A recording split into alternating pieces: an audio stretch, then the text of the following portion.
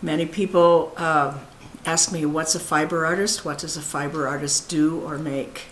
And for myself, I'm a weaver, and I weave tapestries for the wall. Other people might weave rugs for the floor, or placemats for the table, or scarves, clothing, things like that.